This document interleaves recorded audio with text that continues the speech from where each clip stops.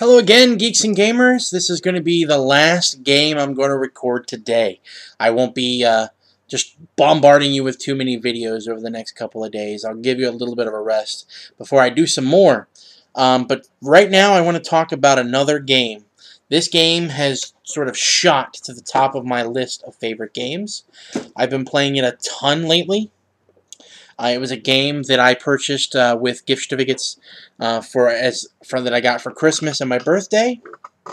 And I know it's a hot game right now. A lot of people have been playing it, and some games tend to get a lot of gameplay purely for that reason. This one, in my opinion, definitely deserves it. And that game is Seven Wonders. Seven Wonders. It's a game by Antoine Bauza, produced by Repos Productions, the same company who made another video or another game from another video I just did recently, Cash and Guns. But it's a really good game. Let's talk a little bit about it down here. All right, so this is sort of the setup for the game. Not really the setup, I should say. This is kind of what comes with it. You've got little coin tokens. You got a 3 and a 1. You've got these little red tokens, which represent military. You've got 3 decks of cards, and you've got a stack of these little cards here. Now these cards, let's talk about one of these first. These are your wonder. This is kind of what you're building off of to run the game. In each age of the game, you have 3 ages, 1 for each deck of cards. You're going to get a hand of 7 cards. In that hand, your ultimate goal is to do things, to build things so you can build up victory points. A lot of these ages will have victory points in them when you build the stage of your age, such as these. Now, I'm going to go with this one for right now. I'll move this one to the side, and we'll talk about how this works. When you get your 7 cards in your hand, you're going to have a couple of different cards you can look at. You've got these blue cards. These here are purely victory points. As you can see, this is worth 3 victory points right here at the top. You have these gold cards. Gold cards usually either give you gold to spend, the coins like this, or makes things cheaper. For example, this card, this gold card, means that any of these 4 resources, brick, stone, lumber, or ore, I can buy from my neighbor in the direction that the arrow is pointing for 1 gold. That they normally would cost 2 gold. Then you have basic resources, like these, produces 1 ore. This one is 1 stone, etc. You also have what's called advanced resources. These are the gray cards. They're exactly the same as the basic resources, only these are more produced goods, like in this case glass, whereas the basic resources are just basic goods. Then we have science cards. Each science card has a different symbol at the top. There are 3 different symbols. There is the cog. There are a little clay tablet. And there's also a compass, like that one. So you got cog, compass, and tablet. These by themselves don't really do much during the game. They're worth victory points at the end of the game. If you have 1 of 1 symbol, it's worth 1 point. If you have 2 of that symbol, each one is worth 2 points. If you have 3 of that symbol, each one is worth 3 points, etc. So it sort of tessellates out in that way. But what's really interesting is that if you have sets of the 3 symbol, each set is worth 7 additional points. So if I were to have this out there right now, this would be worth 10 victory points at the end of the game. 1 point for each card, and then 7 extra points because I have a set. So you can see that these can really add up points in a hurry. We also have, as a card option, military cards. They're the red ones. They have a little symbol at the top. For each of these symbols that you have in front of you, that you have more than your neighbor, you will earn victory point tokens. In the first round, you get 1 victory point. Second age, at the end of the second age, you'll get 3 victory points if you beat a neighbor. And in the final stage, you get 5 victory points if you beat a neighbor. Another good part about it is your neighbor will get -1 victory point if you beat them. But it stays -1 throughout the entire game, and it doesn't change. And then the last card here that I want to talk about at this point is not Well, actually, that's all the basic cards, really. The last thing I want to talk about, let's put it that way, is talking about this age, or this, wonder right here. If you'll see at the top of the wonder, over here in the corner, right there, you'll see a resource. You produce that resource every turn from the beginning of the game. One of those resources. Um, you can use it to build things. Your neighbors can use it to build things. But only the ones on either side of you. But if they do that, they have to pay you 2 coins. They're buying whatever your resource is off of you in order to produce whatever it is they're doing. When you're doing the cards, you'll have, like I said, a hand of 7. You go through it, find which card you want to keep, put it face down in front of you. When everyone has chosen their card, everybody flips over at the same time. And now, in this case, I would produce not only the stone, but now I also produce textiles as well. I can produce one of each of these per turn.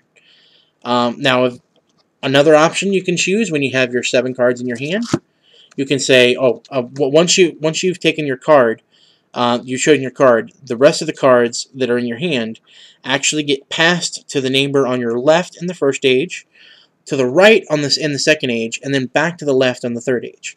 So you're not going to have the same cards throughout the entire game. They get passed around, around the table. But you have 2 other options with your cards if you don't want to choose a card to keep. You can either discard a card and get three coins for it, or if you're producing the items down here on your stage, or your wonder rather, you can put a card face down like that under that section of your wonder to denote you've built that, so you've earned whatever reward is listed. In my case, it would be 3 victory points.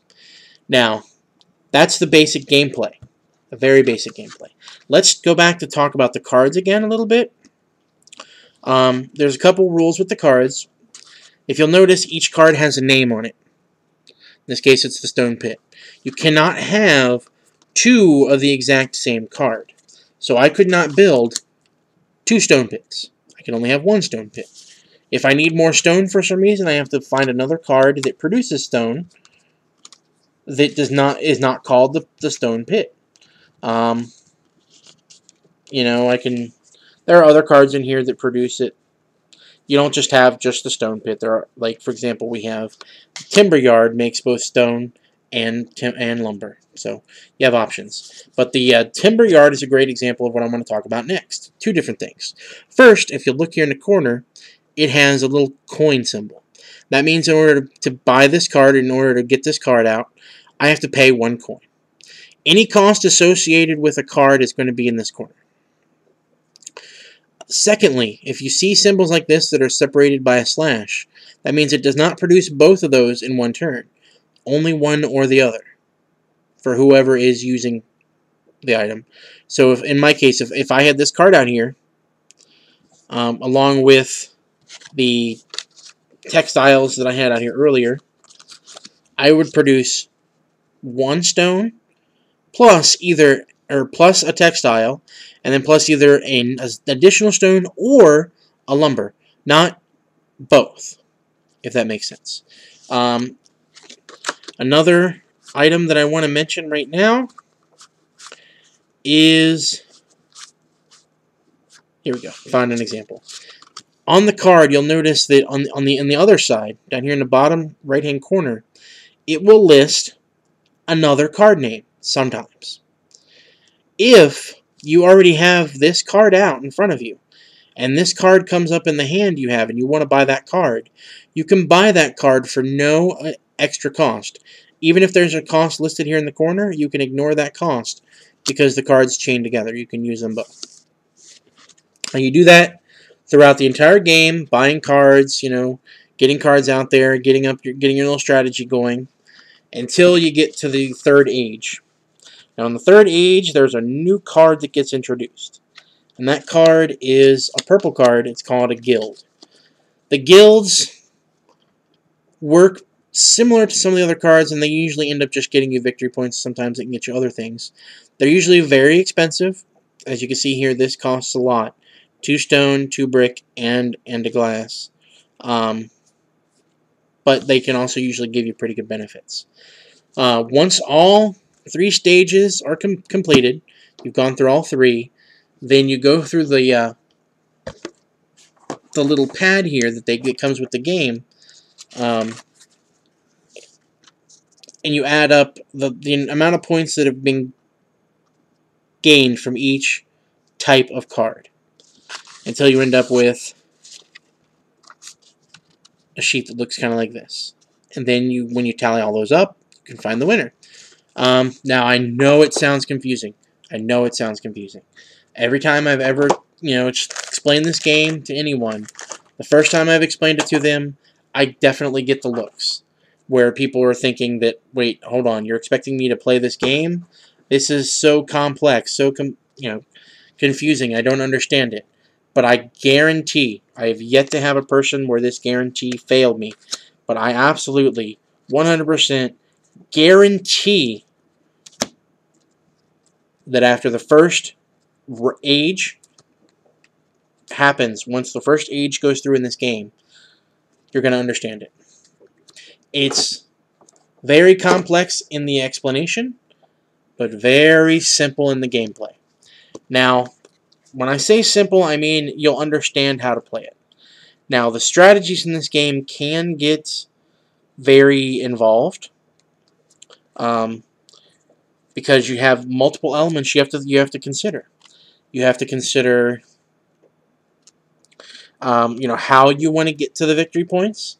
Do you want to focus on one thing? Do you want to spread out the love a little bit and try for a couple of different options? Or, how do you want to approach the game? There's a lot of different options in this game. There's, the option of,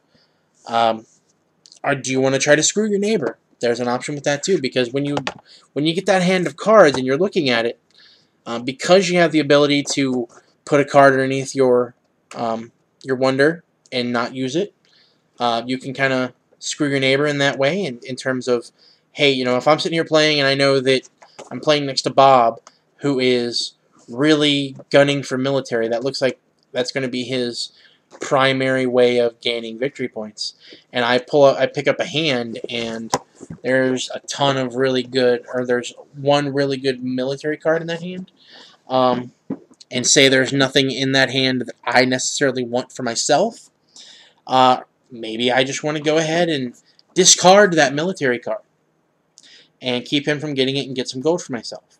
Or maybe that'd be the perfect opportunity for me to build a stage of my wonder and keep him from getting that card. Now, there's a lot of different strategic elements in this game, a lot of different things to think about. There is an expansion for this game called Leaders.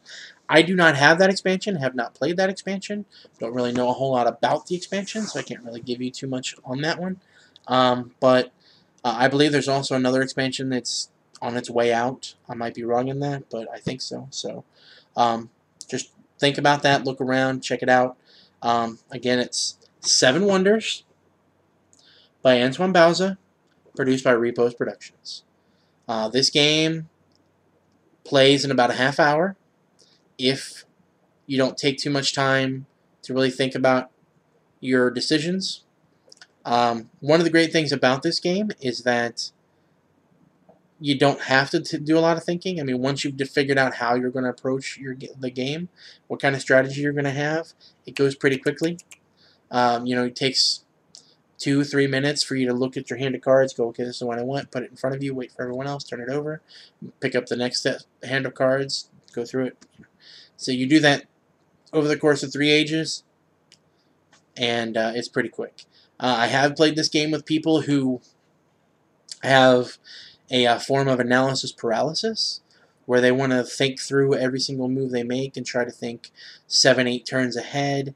This is not a game you want to do that with, because the game changes every single time you pick a card, because the person that's behind you, that you just handed the cards to, they might pull out a card that you weren't expecting them to pull out and start moving on a different strategy. Their strategy might be different than what you expected it to be.